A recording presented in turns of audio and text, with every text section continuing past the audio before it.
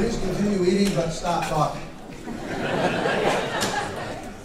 Good morning.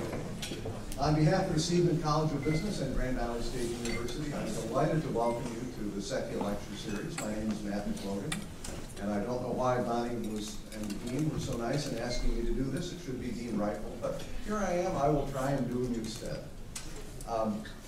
First, I want to begin with an acknowledgement and a thanks to Ambassador Secchia and Joan Secchia for underwriting this event and making it possible.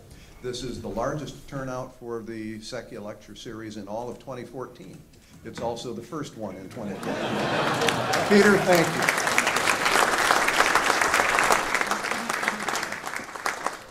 you. Later in the program, you'll hear from President Haas and, of course, from our guest speaker, but it is now my duty to introduce the introducer. And if there is a more unnecessary task in a room where you have come to hear from somebody else, I can't imagine what it is.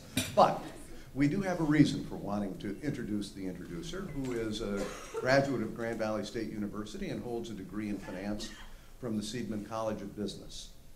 And after grabbing both of those accolades, he headed home to northern Michigan and decided to run for the Michigan House of Representatives.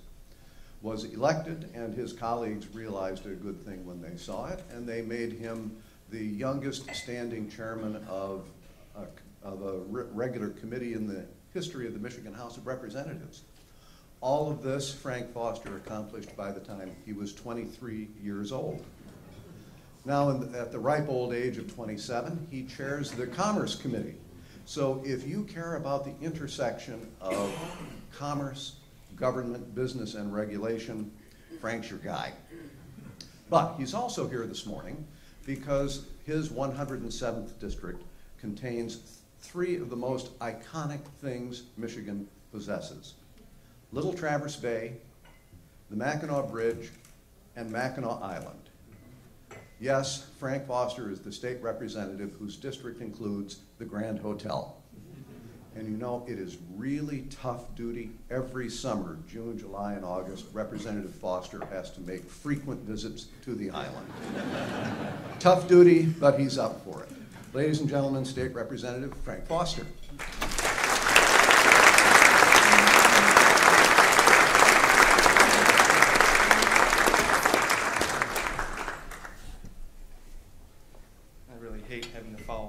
Time. Thank you, Matt, for the kind introduction. Everyone looks so nice today. I was talking with the ambassador, trying to figure out how many students and alumni we have, but you're all dressed so well. Thank you for inviting me today. This is a real honor for me. The largest crowd, my first time at this type of breakfast. Didn't realize when I was in college that they all started at 7:30 a.m. So I've been lobbying the Secchias pretty hard for a 9 o'clock, 10 o'clock start next time, so for all of you students. But I also thought when I was invited that this was going to be a different format, I thought I was going to lead a roast of Dan Musser. But after dinner, yeah, we did that last night at dinner. So today I just get to introduce my friend, a great businessman in my district, a great citizen of the state of Michigan, R.D. Musser III. Dan Musser is president of the Grand Hotel, a historic 385-room hotel built in 1887 on Michigan's Mackinac Island, where no motorized vehicles are permitted. Along with his sister Mimi, Dan represents the third generation of Musser ownership and operation of the Grand Hotel, the world's largest summer resort. Dan is responsible for the day-to-day operations of the Grand Hotel, which include overseeing front desk, convention services, food, beverage, sales and marketing, housekeeping, maintenance, and recreation. Dan started full-time at the hotel in 1986. The year I was born, Dan.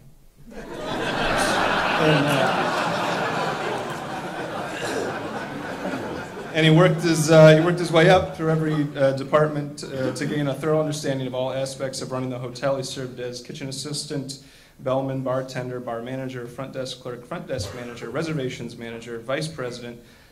He was named president in 1989. Active in the hotel industry, Dan is the former chairman of the Michigan Motel and Resort Association and former chairman of the Resort Committee of the American Hotel and Lodging Association. Dan was appointed to the Michigan Travel Commission in 1998 and was reappointed by Governor John Engler in 1998. He's the past and current alderman of the city of Mackinac Island, serves on the board of the Mackinac Island Tourism Bureau and Michigan Retailers Association. He is the chair of the Mackinac Island Convention and Visitors Bureau, president of the Mackinac Island Community Foundation. The list goes on. Also the chair, also sits on the Mackinac Island Bridge Authority board. Dan received a Bachelor's of Arts degree from Albion College, Albion, Michigan, in 1986, and an honorary doctorate of business from Northern Michigan University in Marquette, Michigan, in 2012. He lives on Mackinac Island during the season and in Portland, Oregon during the remainder of the year with his wife, Marley, children, Amelia, R.D. Musser, the fourth, Quattro, Matilda, Maverick, and Cecilia. And I was just preparing some notes this morning, and I was watching ESPN, and I forgot that Dan also is a part owner of the world champion dog Sadie. Was it 2011 or? Yeah, so quite an accomplished man. My true honor to introduce you today. So welcome to the stage.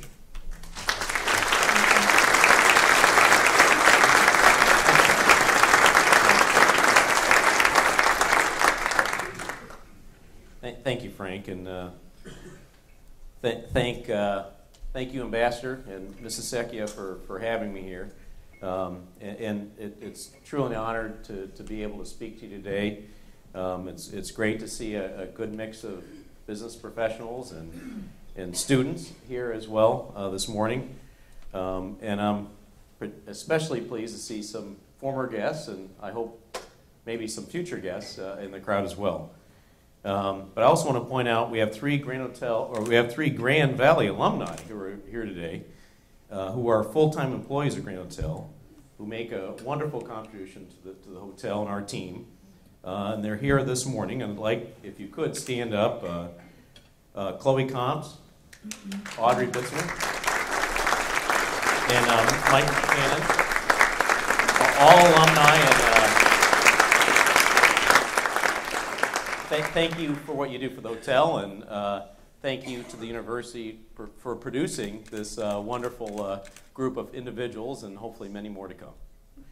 But when I was asked for a title for my remarks, I chose Sustaining a Grand Vision Over 3 Centuries, because we opened our doors long before automobiles, interstate highways, or airplanes, which means it was not nearly as accessible as it today, although it's not overly accessible. But at that time, our clientele was made up of summer vacationers that arrived either by lake steamer or by rail, and generally stayed for the entire summer. In the intervening 127 years, Mackinac Island and Grand Hotel become more accessible than they were, obviously, in 1887. In that time, our season expanded from 2 months to 6. Our annual guest list has expanded from a relatively small group of wealthy families from the Midwest that spent the entire summer with us, to over 130,000 guests, visitors from all ages and all walks of life, that stay an average of 2.5 days to 3 days in our peak season. I would say that if the students here today were assigned to create a successful business model, you wouldn't follow ours. We're a hospitality venue located nearly 300 miles away from the closest major metropolitan area. We're an island, which means you can't drive up to our front door.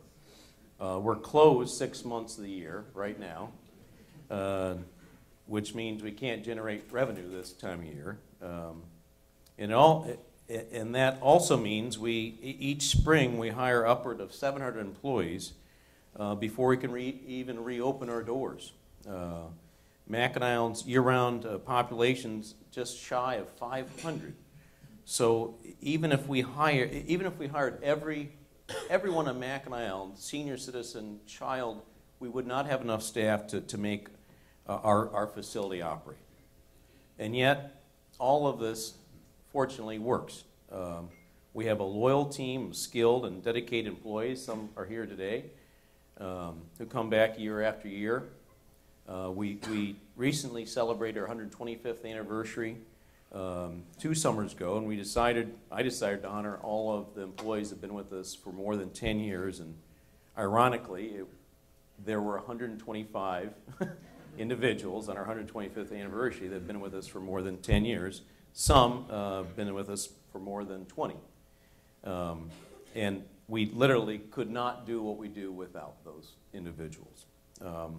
We obviously have, and fortunately have, a loyal family of guests that come back year after year, and obviously could not do without them as well. But because of the quality of our staff, level of service that we try to maintain, we're listed annually as one of the top hotels in the world by such publications as Travel and Leisure Magazine and Condé Nast Traveler. So what's our secret? How are we successful with such an unorthodox business model? I see our bankers here, and maybe they're still asking why this is so, but to me, the story of the hotel from the beginning to today is a story about people with a vision. People who followed their heart to do something they loved, people who put long hours and hard work to make it succeed, people who have maintained a sense of continuity and timelessness, at the same time adjusting to changes in the world around them. This vision began in the late 1800s with Francis Stockbridge, lumber baron, as you well know, eventually become United States Senator. He fortunately for us, loved the island. He believed the island needed a major hotel that fully utilized the island's beauty. And so he purchased the site that the hotel sits on today in 1882 because of the view of the Straits and its location. 5 years later, he found a builder and arranged financing for its construction from 3 major transportation companies that served the island at that time, the Michigan Central Railroads, Grand Rapids, Indiana Railroad, and the Detroit and Cleveland Navigation Company. And all of those transportation companies, kind of like the Canadian Pacific hotels that exist today, they were just interested in creating a new destination to bring people to. They weren't really interested, I guess, fortunately for my family, in the hospitality business. They were just interested in creating a new spot. And so they did. In the fall of 1886, the foundation where the hotel sits today was built, high on the bluff there, over the Straits of Mackinac. And during the course of the winter of 1886 and 1887, more than 1 million feet of Michigan white pine was milled in Sheboygan, brought the island over the ice. Apparently they had a cold winter like we are this year, and stockpiled it at the base of the hill where our tennis courts sit today. In the spring of 1887, 400 carpenters living in a tent city next to the lumber at the base of the hill construct the main facade and the structure that really you see today. Their goal was to complete it in 90 days, and they failed. They completed 93 days. And on July 10th, in 1887, the hotel opened its doors for our first guests, which is a remarkable feat if you look at what we build today and how long it takes. They built that facility in basically a spring.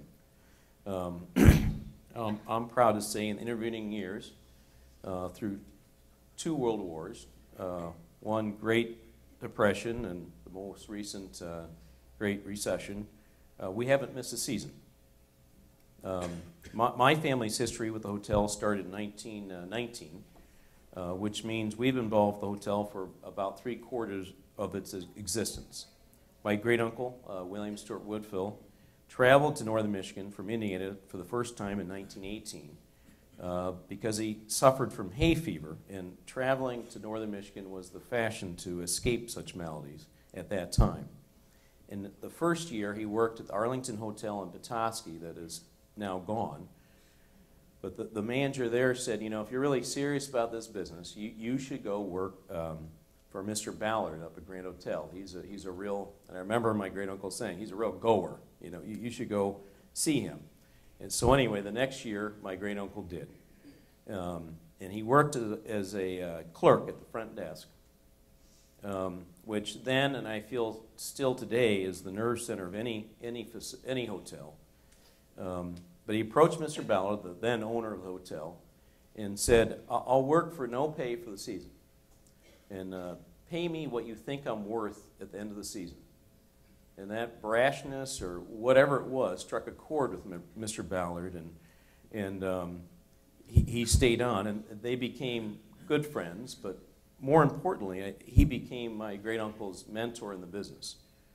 And following Mr. Ballard's death in 1923, he went into partnership with heirs of the estate, as well as the auditor. Quite frankly, with all due respect to Deloitte and others that are here, he hated it. He hated to have partners. He had very specific ideas of what he thought should happen at the hotel, and he didn't like having to deal with someone else. And so he sold out and took paper and thought he'd live kind of the life of Riley, if you will. But the stock market crash of 29 happened, and he quickly realized that he needed, his paper was worth nothing if he didn't have a business that was, viable. So he came back and foreclosed on the hotel. And eventually, in March of 1933, in the depths of the Depression, he was the sole bidder, as it turned out, at auction, and took the hotel out of receivership. And in 1969, my uncle made a speech reflecting on that time, saying that his family and friends were not overly enthusiastic about his idea and decision to purchase the hotel. At that point, he said they suggested a bucket be secured, a sterling silver bucket, if it need be to please my expensive taste, and that my money could be put into it and poured down the sink, because that would shorten the ordeal of losing my money and make it much more easier. But Uncle Stuart had a vision. He followed his heart, and he was doing something he loved and was prepared to work very hard at it. He was also a wonderful promoter. He convinced Ripley's of Believe It or Not fame to promote us as the world's largest summer hotel with the largest porch in the world, which is something we keep saying today. We don't know if it's true or not, but we keep saying it. But at that time, this nationwide promotion enabled us and him at that time to kickstart our brand to beyond Detroit, beyond Grand Rapids, beyond Cleveland, and it got us kind of beyond what we had done to that date. He also decided, which now seems trivial, but he was the first of carriage trade hotels to take conventions. His peers told him, Stuart, you're crazy. You're going to scare away that wonderful old guest that comes for the season. And they don't want to see the Michigan bankers. They don't want to see the Michigan Hospital Association, which make us viable today. And yet, he did that, and that transition, which again, looking back at now we kind of see it, but you have to imagine he was able to see that cars were getting better, roads were getting better, the availability of flying somewhere and getting somewhere and traveling was going to change, and that was going to change the way that our country visited places like us and other resorts. But he fortunately was able to see kind of beyond the forest and see that guest that would come for the summer was going to diminish, and that now our average stay is about 2.5 days, 2 days in the off season and maybe 3 days in the summer. And really, that's one of the main decisions he made early on that has also made us viable. He also played a key role working with my wife's grandfather, Senator Brown, to help see the Mackinac Bridge was built. At that time, there were a lot of doubters and skeptics regarding the feasibility of connecting the two peninsulas of the bridge. with a bridge. And so Uncle Stuart spent a series of winters in Lansing, lobbying and individual legislators on behalf of the bridge idea, which he saw as a key economic development in northern Michigan. He spent considerable time researching every geographical report in the Straits of Mackinac. I think he made a few up that he could get hands on, but to prove the bridge was a viable idea and feasible. Then he eventually reported to a joint session of legislator in Lansing and presented his case. Fortunately, the legislator eventually approved the creation of a bridge authority, which I'm honored to be on today, and then later approved the construction of the bridge, which, with the use of revenue bonds, which was a concept my uncle came up with and successfully advocated for and succeeded with. And when the bridge opened in 1957, the front page of the Sault Ste. Marie Evening News read, "One mad man from Mackinac Island agitated bridge idea back to life when it bogged down in legislators." So that was my great uncle. The next key person, no doubt, with a vision for the hotel was my father, also Dan Musser. He went to work for my great uncle in 1951, at the same time he started college. My uncle told my father, whose own father, my grandfather, passed away, that he'd pay for his college if he agreed to work for Grand Hotel for 2 years, with the understanding that after that 2 years, they liked each other, they'd stick together, and apparently it worked, because Dad stuck around. And in 1960, my dad became president of the hotel, and he brought a vision, I believe, of transferring the hotel, which was complemented by my mom's love of beauty that I think is reflected, we hope, throughout the hotel, whether in our guest rooms, our public space, or our grounds. And he began improving the hotel immediately, making changes that continue today. For instance, when he first took over, there were 120 rooms that had shared a bath.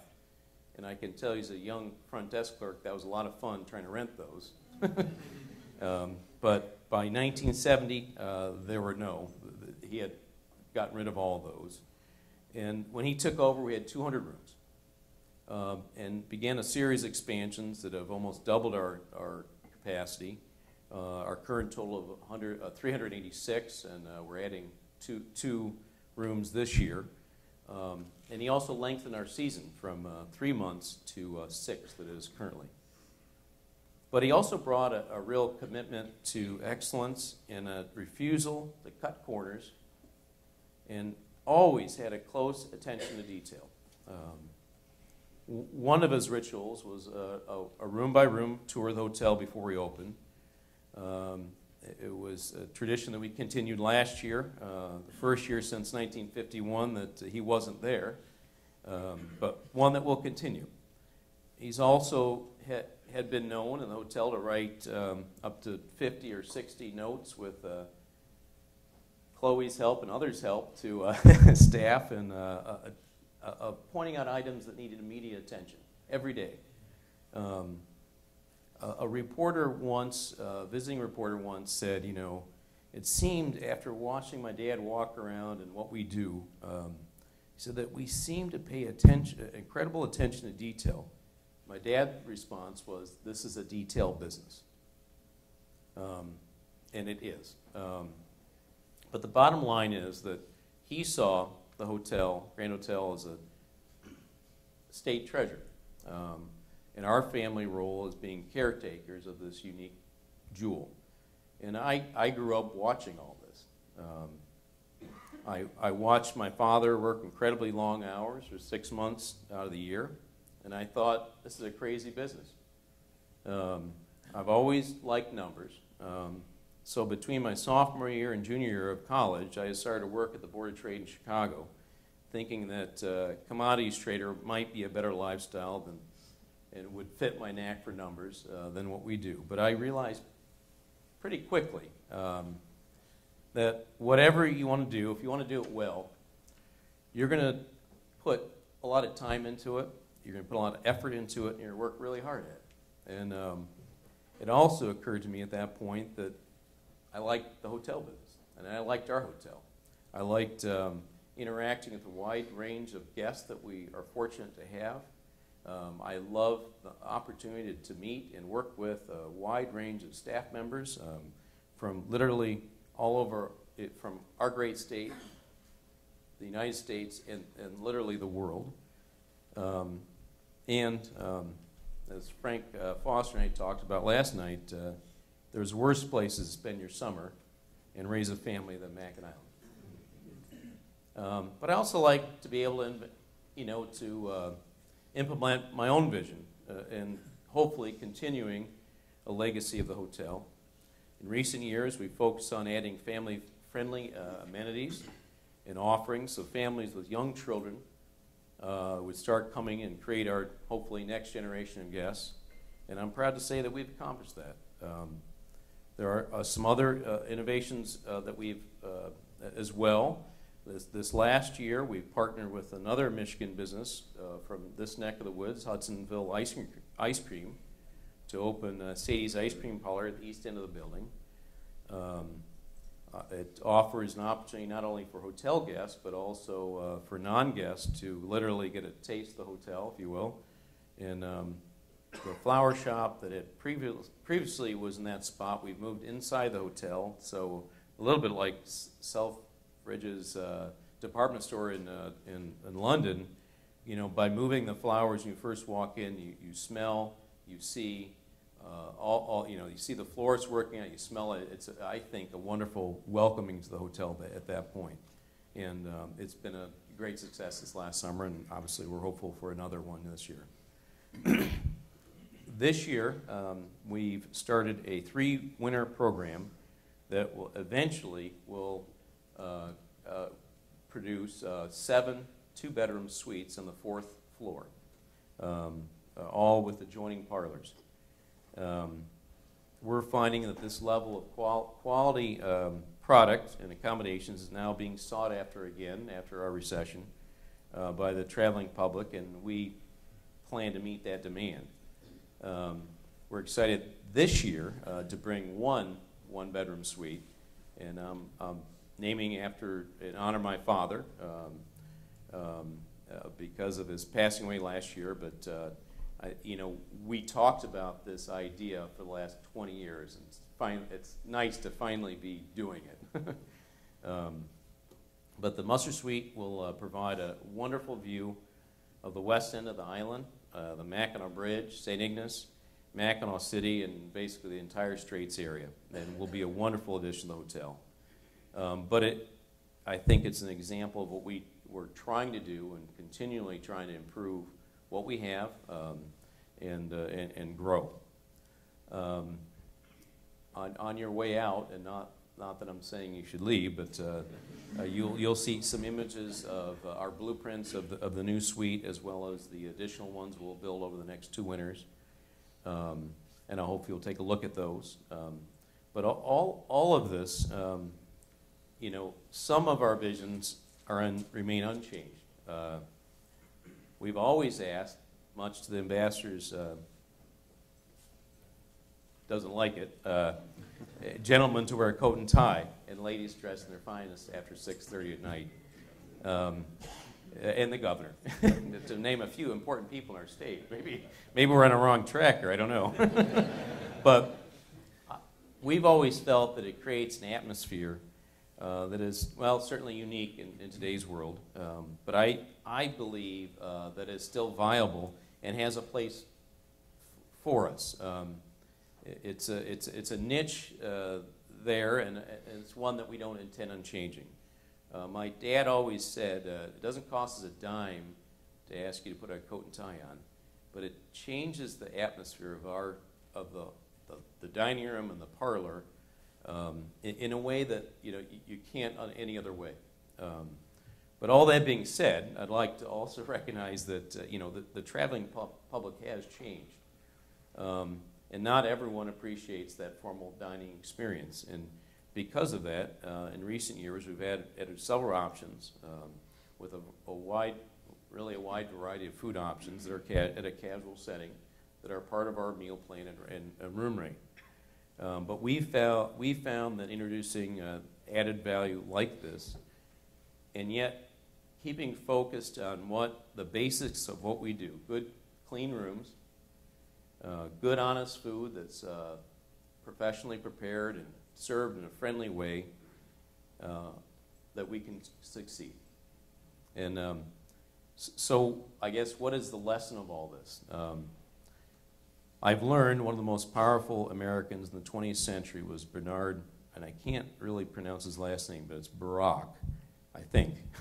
But he was a financial genius who became a multimillionaire before he was 30, back in the day when $1 million was actually $1 million, I guess.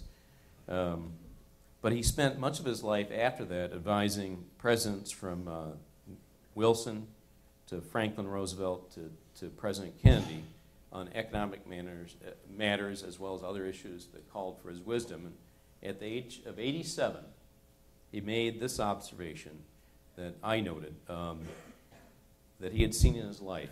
I witnessed a whole succession of technological revolutions, but none of them have done away with the need for character in the individual and ability to think. And I think that sums up what has made the hotel so successful through the years.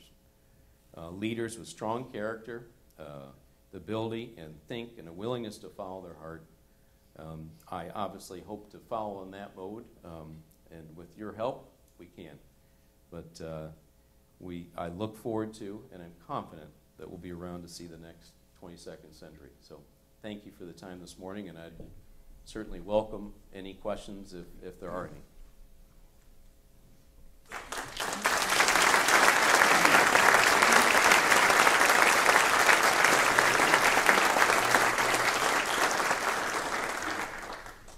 JC? Yeah, the Musser family has become the repository or the record keeper of a lot of Michigan history up in the north.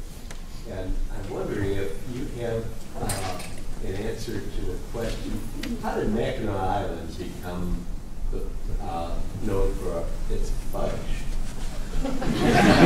You know, and one of my best friends is a Riva, and another, my fraternity brother, is Murdoch's fudge, and I don't know.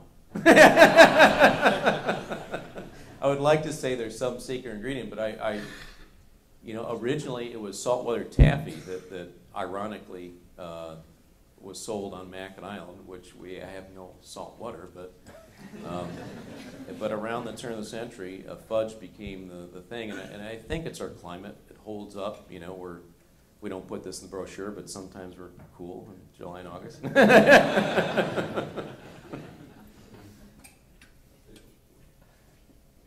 Do good and try to make it work. And I think that's part of our success, those two combinations.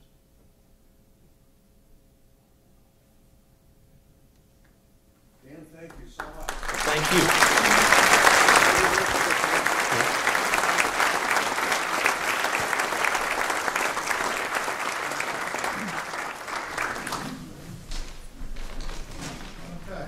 Before I give a presento, a couple of things that come to mind. First, thank you to Peter and Joan again for the ability that we have here at Grand Valley to bring professionals that can share their stories, as Dan did this morning with our students, with other members of the community. And that is priceless in many regards, so thank you for that. Appreciate that. And Frank, thank you for your leadership. I remember 7.5 years ago when we were on Caroline, you were a junior, president of student senate, and welcoming Marcia and me and my daughter here to Grand Valley. And that's a moment in my time that I will always remember. And now to see you with your continued leadership here in the state of Michigan. Thank you very much for what you have accomplished in a relatively short period with a great future ahead as well. So thank you again for being who you are. And again, really appreciate all of you coming here. One of the hallmarks of Grand Valley State University that I've come to appreciate is that we're responsive to the community, in this case to the state. And we know that when we look at the state tourism is one of those industries that can wax and wane, as we know. But here we do have some particularly important assets. And it is one of those ways that we here at Grand Valley with our hospitality program, what did you say last night, Paul? When in 10 years we've maybe tripled the enrollment? 600 now. Yeah, then you started about 150, now 600. And guess what? These folks are getting jobs too. Not here just in Michigan, many of them are, but we're exporting and keeping talent right here. And so it's us here at Grand Valley to create relevant programs for students who want to see themselves in supporting Michigan and supporting the rest of the nation as well. So I'm real pleased. In fact, we do have some folks from the international community coming, taking our program. And it's very unique because it's very hands-on oriented. And so that, again, it's part of our role and responsibility to be responsive to the needs of our future. And in this case, tourism is one where we are really exercising our resources in a way for the quality of life that we enjoy and bringing people here to Michigan from other parts of the state and other parts of the world. Yes. So it's really great to have, and I do remember, by the way, just as an aside, I do remember seeing Mackinac Island in the summer of 1970 from a Coast Guard cutter. And and here I grew up in New York City. I was on an island too called Staten Island. Mackinac Island was much different. But it still struck, it really kept in my mind that, wow, Michigan is really a special, special place.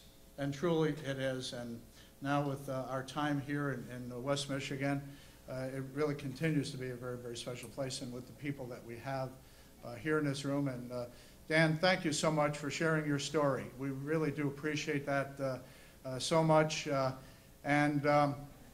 Just one other sidelight. I mentioned the hospitality program. Right here in our midst, we got the urban market. We're going to be having a little presence over there too, aren't we? So we're going to, again, look at opportunities where we can. So let me stop there. And again, let's say thanks to Dan.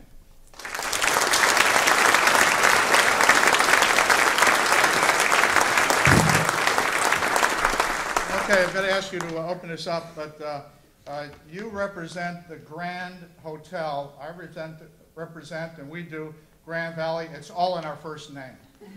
Let's stick with that. Very good.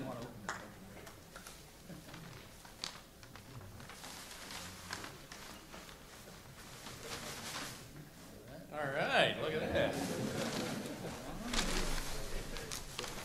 You make me an athlete after all. Look at that. All right.